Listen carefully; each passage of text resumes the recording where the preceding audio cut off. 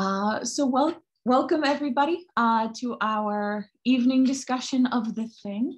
My name is Bridget Keown. I'm a lecturer in the Gender, Sexuality, and Women's Studies program at the University of Pittsburgh. I'm a historian by training. And as such, when I come to horror in some of my research and analysis, one of the questions that I really like to ask is why a particular thing is scary. What is it tapping into in our cultural memory, in our psyche, that is actually triggering those feelings of fear and that sense of unease? And I think The Thing offers any number of analyses for this in really wonderful and rich ways. But what I wanted to talk about today specifically is the ways in which it ties into themes of empire and imperialism, the ways in which the historic process of empire lends itself to feelings of unease and horror and increasing violence, and the ways in which we can understand this film on a number of levels after we kind of do a little bit of groundwork into some of the history and theories of modern imperialism. So those are some of the things we're going to be looking at today, and I am really eager to talk about them with you. So let us get started. Okay, so just to kind of lay the foundations, when we talk about imperialism, we are talking about a policy of extending political and economic power to spaces outside of one's own natural borders. Usually this starts off as kind of a capitalistic enterprise, whether it is going to different places to gather resources to make new products, or going and trying to open up new markets for products that one already has to sell. But very quickly it goes from kind of a cut and dry economic exchange to being something much deeper and something much more personal. And that shift is a really important moment for considering the way emotions play into this, and knowledge and power and things like that. So when we look at the history of empire, we're talking about the use of hard power, so as in military action, and soft power, which includes things like culture, the ways in which foreign powers are portrayed, often the way religion or history is interpreted. And these are the things that really kind of grab the psyche and grab the emotions. And it's these social and cultural forms of power that are really critical to our thinking about imperialism in terms of narrative. What we also can think about is the ways in which imperialism preys on and fosters imagined and embodied superiority over another place and its people. So very often in the course of histories of empires, we see colonial settlers thinking that they have an advantage, being told from a very early age that they are superior, whether through evolution or religious faith or capitalist enterprise, and that it is therefore their right to go out and find these other places and quote unquote settle them or make them in their image. And this assumed hierarchy is both in itself uniquely destructive and also is going to lead to a really profound moment of culture shock that we're going to be talking about a lot more as this talk goes forward. It's also a deeply gendered enterprise.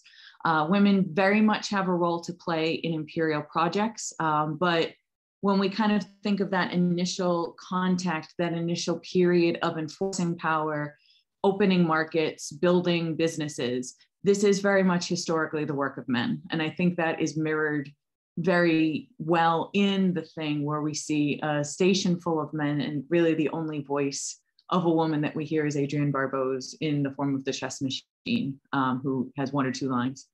And it's also very nostalgic. Imperialism is constantly looking back to some kind of imagined past as well as some kind of imagined future to sustain itself. And I think the soundtrack from The Thing, especially Ennio Morricone's more instrumental pieces, really heighten that and really involve deep emotions of memory and sensory expectations in ways that we can keep talking about again throughout our time together. But I think these ideas are all really critical towards advancing our understanding of empire, not only as a physical institution, but as an emotional and a psychological one as well. So I want to think about some of the ways in which empire works on the ground in real life, and think about how that is going to apply to the film that we are here to discuss today. So imperialism is very much ecological. When we look at the acts of settlers, we see a real emphasis being put on place and order. And we see environmental manipulation itself as a form of control. And we see that in not only the landscape of empire, but in living spaces as well. So we see empire as often take the form of logging, of deforestation, of planting crops, things like that, in ways that are going to fundamentally change the landscape of a space.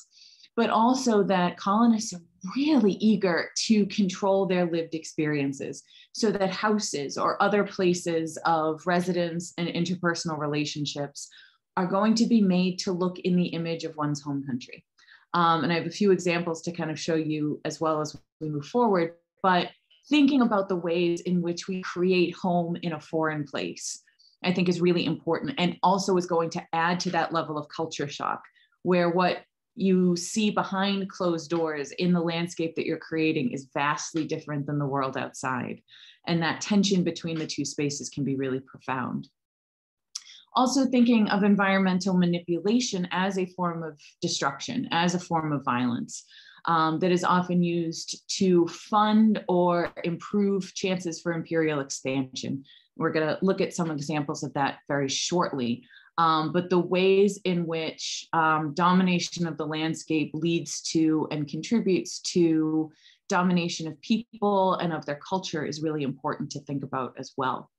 And finally, the importance of scientific research to imperial practices.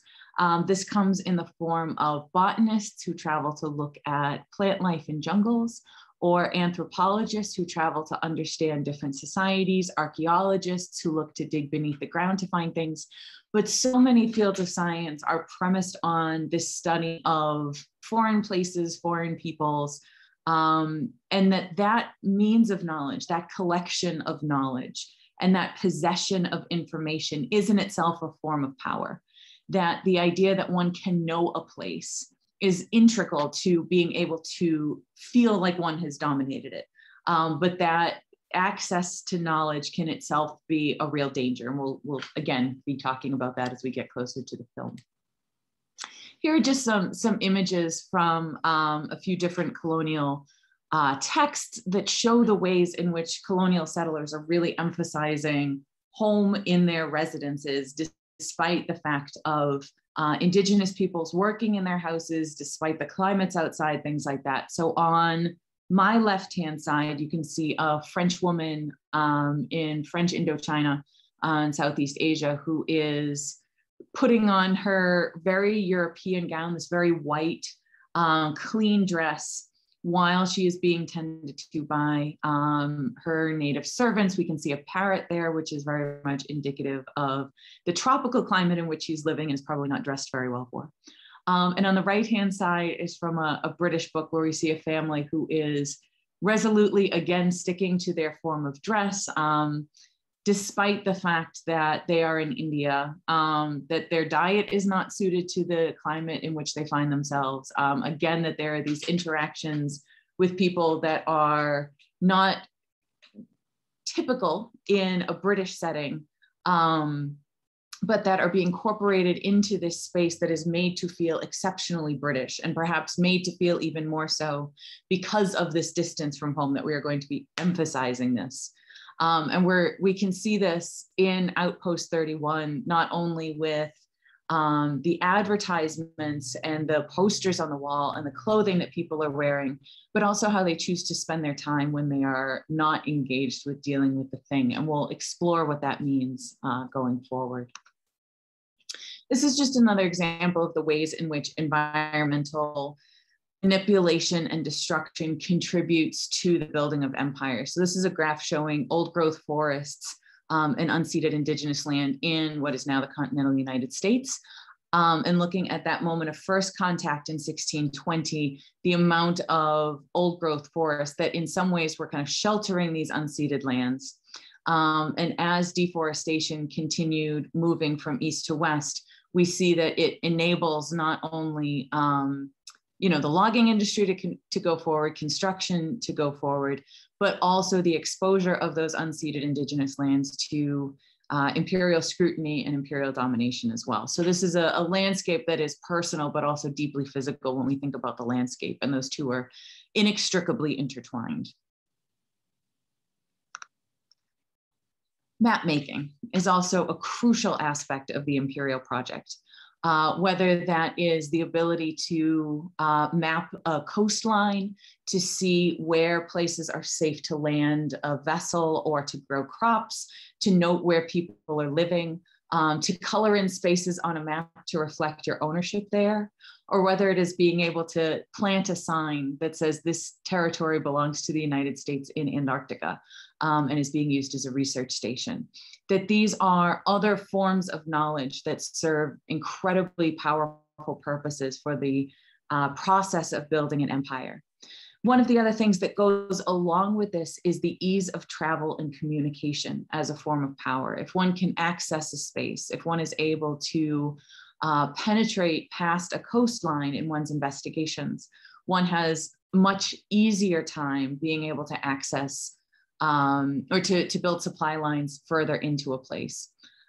We see this especially in the thing as radio signals are cut down, as our group's ability to leave their space gets increasingly diminished. And the paranoia and the fear that that itself creates within the story, I think, is really profound.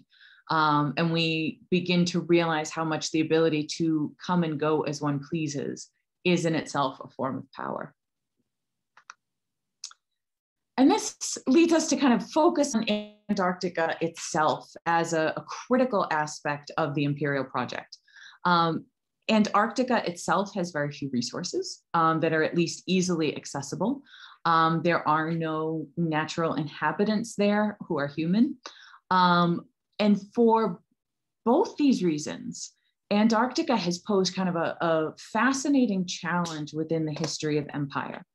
And we see it come up especially during times of imperialist violence, that the narrative around Antarctica rather, sorry, and the scrutiny on the Antarctic continent becomes increasingly obvious.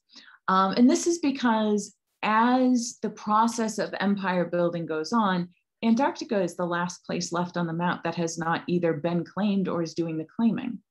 And so it remains kind of this mythical place that remains open for imperial claims if anyone is able to actually go there and establish some kind of base camp for any long period of time. But then the question is, what would one do there? And the narratives of exploration throughout Antarctic history, I think, really indicate the ways in which it is part of this imperial project and this imperial history. So if we look through kind of the history of exploration in Antarctica, we see that since about 1800, there have been 300 expeditions, and that each of these has a narrative of claiming, of reclaiming, whether it is the first Russian expedition to actually see Antarctica, the first seal hunters and whale hunters who first landed on Antarctica and placed their feet there, whether it is the first expedition to plant flags there, whether it is the first people to traverse Antarctica, that each expedition is looking to add to this narrative to be the first person to do something there, to lay claim to this continent in a profound way that stakes ownership on some level. And is implicitly kind of adding to this narrative of discovery and of claim making. And we see these expeditions and this focus on Antarctica, as I said, during times especially of imperial conflict. So probably in modern history, one of the most well-known stories is that of Ernest Shackleton, which took place during the First World War. Shackleton himself was thinking of calling off his expedition when the First World War began in 1914, and was told by the British government that this expedition itself could be critical to morale, especially on the home front. That narratives of discovery and of global conquest were just what the reading public needed to keep them fighting through this increasingly stressful and violent war. Now, the expedition did not go off as people expected. Shackleton did get, and his ship got trapped in the ice and had to make an extraordinarily harrowing journey to go get help. But the ways in which the media attention on Shackleton and on his trip, especially when he first left, was so upbeat, was so enthusiastic, I think really points to the importance of this journey as a morale booster. During the Second World War, again, we begin focusing on Antarctica as a place possibly to land naval ships, as a place for refueling, and also possibly as a base for sending out atomic weapons. This discussion begins towards the end of the Second World War. And in 1946, 47, 48, we see the US initiating operations High Jump and Windmill, which are both mapping operations that are looking to make detailed maps of Antarctica, where it might be safe to station a naval ship or build a small base, and also to investigate the possibility of launching nuclear weapons from Antarctica to other places in the globe, extending US armament reach during what is becoming the Cold War. And on the left-hand side of the slide, you can actually see a photo taken from Operation Windmill, showing a helicopter kind of doing scouting missions over Antarctica. And this fear, especially, that Antarctica could be used as a site of naval warfare, and the use of this continent as a place for nuclear weaponry, led to the declaration of Antarctica effectively as a neutral military zone. So the Antarctic Treaty of 1959, which was enacted in 1961, officially declares Antarctica forever, quote unquote, to be used exclusively for peaceful purposes. And that it is a site of scientific research, that different countries can claim interests there, but it cannot be used as a site of warmongering, of violence, or as anything other than environmental protection and scientific exploration. But even in doing that, we see that different countries have laid claim to certain parts of Antarctica as a site of observation, and as a site of building bases for exploration there. So in itself, even as these treaties are seeking to minimize the imperialist impact in Antarctica, it still is a place where we can lay claim. It still is a place where we can have a sphere of influence. And that imperial narrative is ongoing even today, in ways that I think makes this story of Arctic and Antarctic exploration that much more imperative, is that it is an ongoing one. Even as much as a part of Cold War policy, it is still an issue, especially in our environmentally precarious world today. So what is it that makes imperialism so rife for narratives of terror? And I think when we think about this, it's really important to think about those moments of culture shock. If we think back to the ways in which imperial settlers are told that they have a right to go to other places, to conquer other sites, to claim them for their own, and to have environmental dominion over them, it can be incredibly jarring to arrive in a place and find that you are not wanted, to find that your dominion is not welcome, and to find people and landscapes that are both incredibly hostile to the practice of setting up an imperial base. And that this tension and this culture shock is both extraordinarily profound and can be truly terrifying, especially for the colonial settler who was coming over thinking this is going to be easy. And as we see those initial contacts with people who don't look like our settlers, who don't speak the same language, whose faith is completely different, whose gendered systems of interactions are completely foreign to what these settlers have known, that they themselves begin questioning their own place in this hierarchy, their own right to these places, and very often doubling down. And we see that this shock and this profound sense of displacement often leads to increasing violence. And we'll talk about that in just a second. Several texts kind of deal with this horror extraordinarily well. One of which is Joseph Conrad's Heart of Darkness. Conrad himself served aboard numerous ships that went into Africa. He himself saw firsthand the ways in which African colonization corrupted those who were in power there.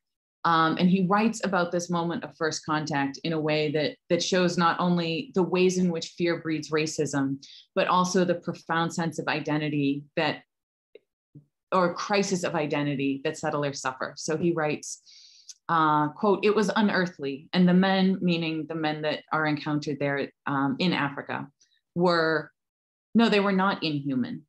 Well, you know, that was the worst of it, the suspicion of their not being inhuman. It would come slowly to one. They howled and leaped and spun and made horrid faces, but what thrilled you was just the thought of their humanity, like yours, the thought of your remote kinship with this wild and passionate uproar. And we see this tension born of a desire to see foreign peoples as completely other, as not related to us, and indeed submissive to us, and realizing this is not the case. And the fear and the reactions that causes can often be terrible in themselves. We also frequently see empire narratives as, quote, sites of madness. I think Conrad kind of deals with that very well, but in numerous narratives of empire talk about the difficulties of existing in a space that is so foreign to one. We very often see imperial spaces described as places without a past, that they are places where people, quote unquote, have not lived, which implicitly shows a lack of understanding Indigenous history and the way stories are told. And we also see empires as sites of incredible boredom, that very often people who are there are sitting around waiting for something to happen. And that the fear of not knowing what's coming next can be really trying for one, especially if there's nothing for you to do. We see that this process of violence, when it does happen, as both sides of this imperial tension kind of look to either claim control or reclaim control over an area, leads to increasing cycles of violence that are often take place in perpetuity. We see this enacted during the First and Second World Wars, the Cold War, Vietnam, that all of these battles are in some way fought over control of imperial sites and lead to increasing cycles of violence that often escalate beyond the control of many of the participants. And the inevitable end of these narratives is very often either madness, self-destruction, or total apocalypse of a site. We're going to look at that through the lens of the thing very shortly. But I think it's very telling that very early on in the film, we have Knowles emphasizing that 5 minutes is enough to put a man over down here. And that line between complacency and total madness is a very thin one when you are in a site that you don't understand. And thinking about that in the context of this film, I think helps us get to the heart of what makes the thing so terrifying. I think it's also really important to understand that for the indigenous peoples who are native to the lands that are being colonized or being made into sites of empire, that imperialism itself is a tool of violence that isolates people from their communities, indeed from themselves, from their own sense of purpose or identity or of belonging to a site, and from their natural environments. And this is done both through the destruction of buildings or communities, as well as through the perpetration of contagions. We know in the United States specifically that smallpox was responsible for killing 85 to 90% of the indigenous peoples living in North America, not only because they had not been exposed to the virus before, but also because on a haplotype level that they were potentially biologically different and thus were more highly susceptible to this disease than Europeans were.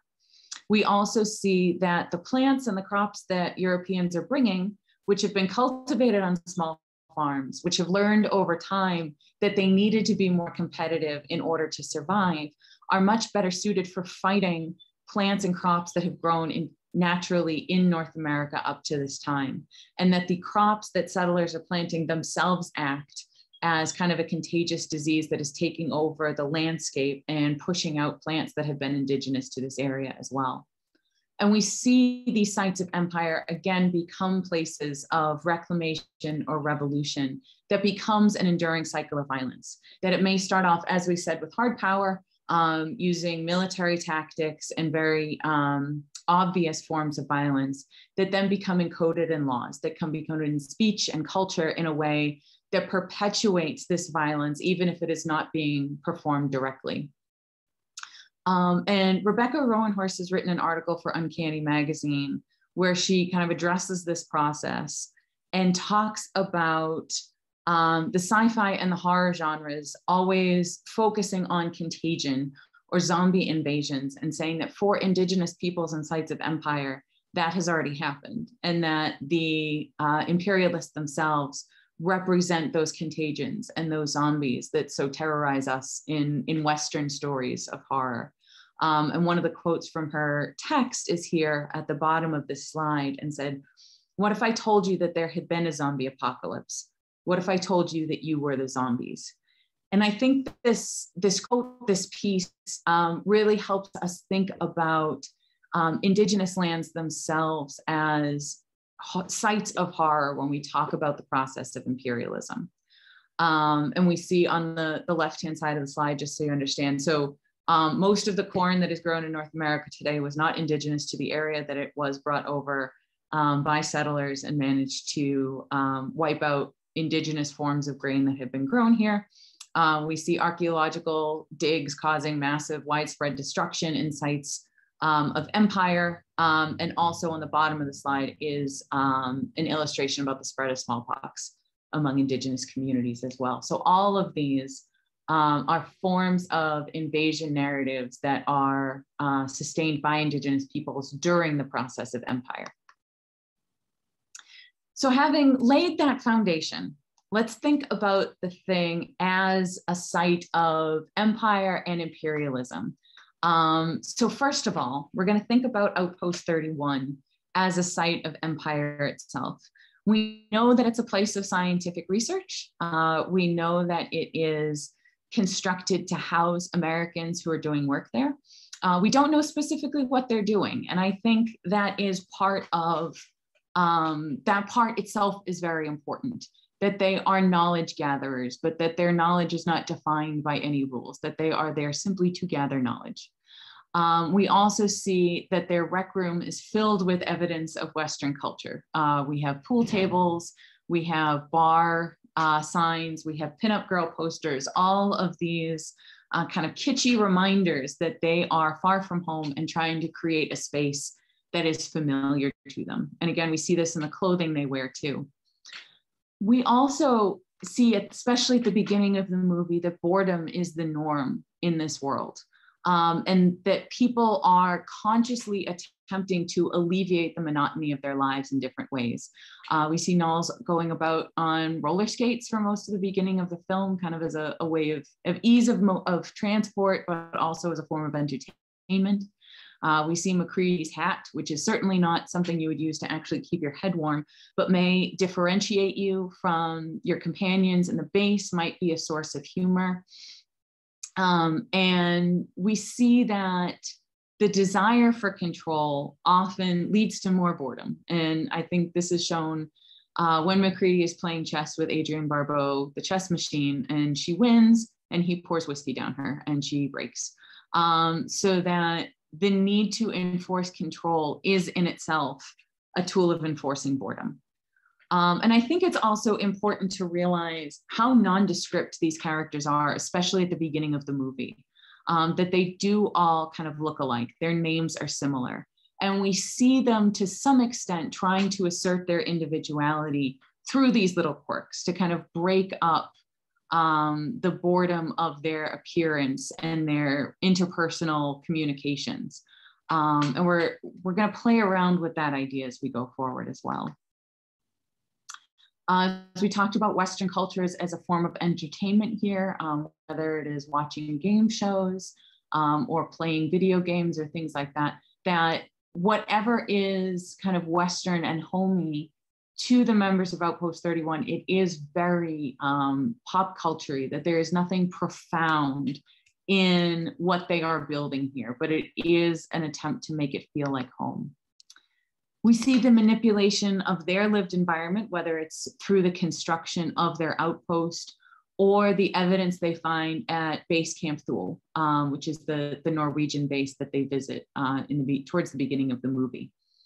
And Base Camp Thule serves as kind of a cautionary tale for the worst impulses of imperial expansion, whether it's digging in the ice and going far deeper than you ever intended, or it is out and out destruction of a site in order to prevent this danger from spreading.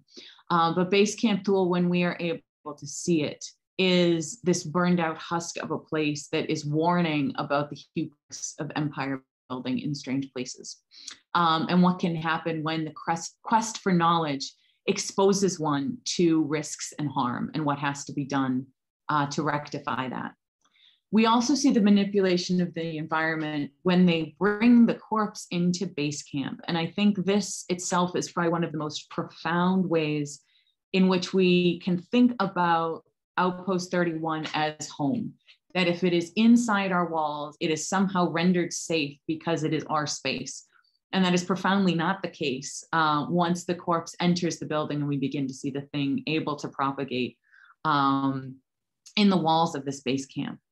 And we see the way that this cycle of violence and destruction begins as soon as the thing is let loose, as soon as there is a power struggle going on within these spaces, that the ways in which violence escalates becomes extraordinarily profound. And finally, we have imperialism as a lack of communication, that this culture difference that is taking place both between the Americans at Outpost 31 and their lived environment and the people of Outpost 31 and those around them is extraordinarily problematic, and that their resistance to changing or adapting to their circumstances in the end is their downfall. And I think this is highlighted really clearly during our first encounter with the Norwegians from Base Camp Thule, who are pursuing the dog across the snow at the very beginning of the movie. Now, some of you who are longtime fans may know this fact already, but again, just to emphasize the ways in which culture shock and a lack of communication between languages is so important to this movie, I want to show you a clip of the encounter with the Norwegian with English subtitles at the bottom, because I think it really drives home the fact that if we had multilingual people at Outpost 31, all of this could have been avoided. So let's just take a look. I think even in that small clip, there's so much that we can explore there. But just in case the sound or the video didn't come through for you, that is Lars the Norwegian, who is pointing a gun at the members of Outpost 31 who have come out, and specifically at the dog whose real name is Jed, who I think we need to point out is probably one of the best canine actors in cinematic history. But what he is saying to them in Norwegian is, get the hell away. That's not a dog. It's some sort of thing. It's imitating a dog. It isn't real. Get away, you idiots.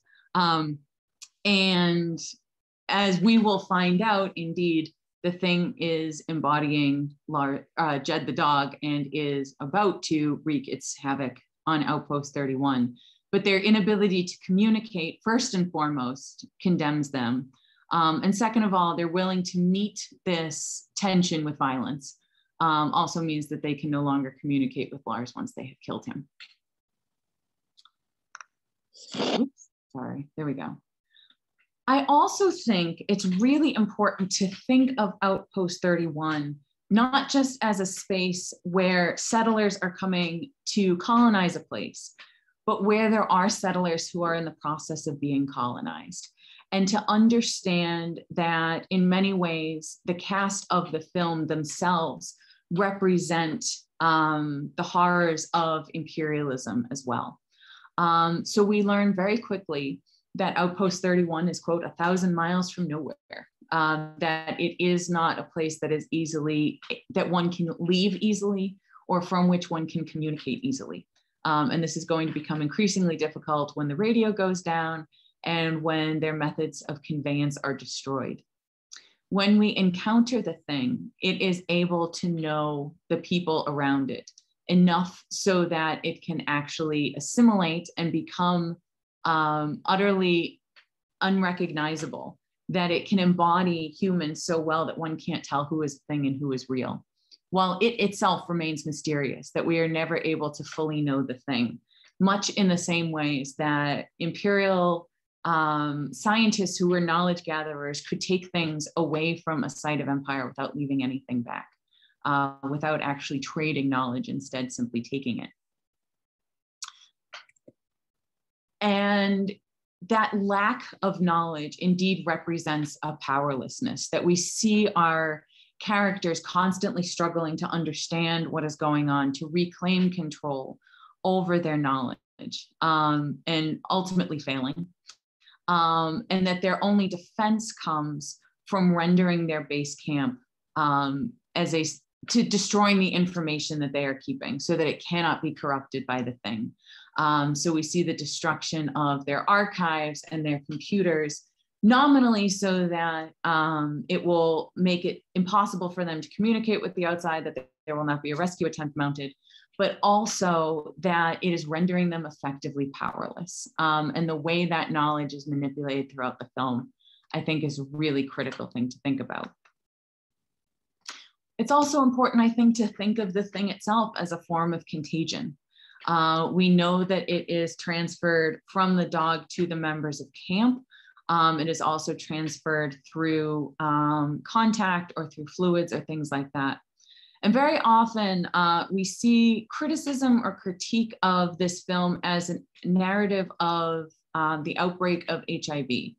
And while I think there is certainly an interpretation that is important here of that, I do think it's also, from a historical standpoint, important to realize that it was only established that HIV could be transferred through blood products around 1982-83.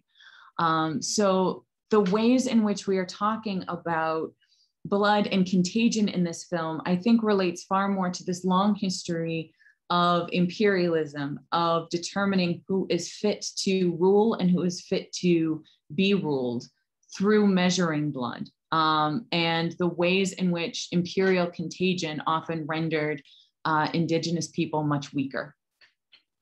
When humans become assimilated, they become spectacles, that they become dehumanized in really critical ways, highly visible ways, obviously, but also in the sense that they have been lost to the rest of their community.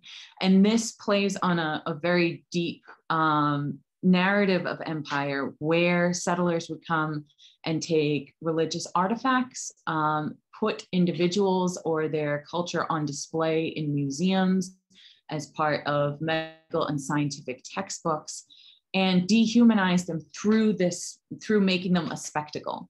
And that is inherently what the thing is doing to those people that it infiltrates and attempts to assimilate. And we see that the thing is able to manipulate its environment as well as the bodies of those it corrupts.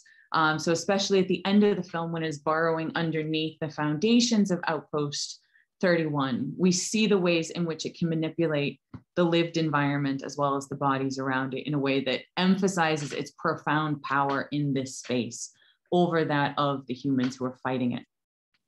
And I think, just before we move on, it's also important to think about the ways in which it is corrupting an environment that has previously been known. One of the things that I find remarkable about this film is, as it progresses and as things get more and more dire, we increasingly see shots that are traveling through this outpost, and that our knowledge that there is something more powerful than our heroes out there that could be anywhere at any time renders our viewing of this outpost as increasingly dangerous, as a place where danger might be lurking at any turn. And it divorces us from our knowledge of this space in really profound ways that I think really emphasize how the thing is a site as an invader and as a corrupter. And ultimately, we see the practice of othering, which takes place in imperial narratives very frequently. So when we talk about othering, we're talking about a process that is very often discussed in sites of empire and things like that, where we identify other people, not by their notable positive characteristics or through their familiarity to us, but by choosing to talk about those things which we find vile, which we find dishonorable, or emphasizing their differences from us in a way that emphasizes that difference is wrong. And we see that being done when the members of Outpost 31 encounter the Norwegians, or as they insist on calling them, the Swedes, because they cannot tell the difference between the two of them, and denigrate them as something different to them, but also the ways in which the thing itself comes in and renders the members of Outpost 31 as other to each other as well, in its corruption. And the ways it renders these individuals kind of unworthy of their humanity. And we go from this kind of nondescript group of men whose clothing all looks the same, whose cold weather jackets and things obscure a lot of their faces. We are in a party of all mostly white men, mostly bearded men, whose names are all very familiar, and that they're being comforted in that, to suddenly being unable to differentiate people as a source of fear, and the ways in which the thing has corrupted our knowledge of each other here. And I think this is driven home really profoundly when Macready is making his voice recording and talking about the undershirt that he has found, and says the name tag was missing. They could be anybody's, referring to the clothes. But suddenly that sameness has become in itself a danger because the thing has corrupted everything around it. So I think when we talk about the thing, when we start thinking about why specifically it is so scary, I think considering this film within a very long narrative of empire, and thinking about the warnings it is given both to those who would be imperializers and the ways in which it reflects the horror of indigenous peoples, makes this a really, really profound film. So we see warnings about the ultimate failure of any imperial endeavor, that no place can ultimately be known, that there is no way to fully claim power over a space, that there is always room for danger, for corruption, and for loss of control. It also emphasizes to us the terror of being colonized, whether that is territorially or bodily, and is enacting upon colonizers the very harm that was performed by them on indigenous peoples, and that return of violence is in itself terrifying. And then it ends with an unending cycle of horror, that there's always the potential, even after the base has been destroyed, even after the party and the outposts are mostly dead, that this thing could just be hibernating, that there is no guarantee it is gone or ever will be gone. And that perpetual threat, again, is this embodiment of uncertainty in the text and also in our history of imperialism that is profoundly and deeply unsettling because of the ways it is pulling on these very deep narratives of culture shock and control. So I hope you've enjoyed. I truly appreciate you sitting and listening and working through these ideas with me. And if you're looking for some further exploration or exploration into the world of Arctic horror or imperialism linked to horror, here are just a few recommendations for you. Whether it's an anthology of horror stories pulled by Indigenous peoples. There's the White Vault podcast, which is amazing. And some other scholarly and fictional works as well, just to keep your search for Arctic and Antarctic horror going. So thank you so much.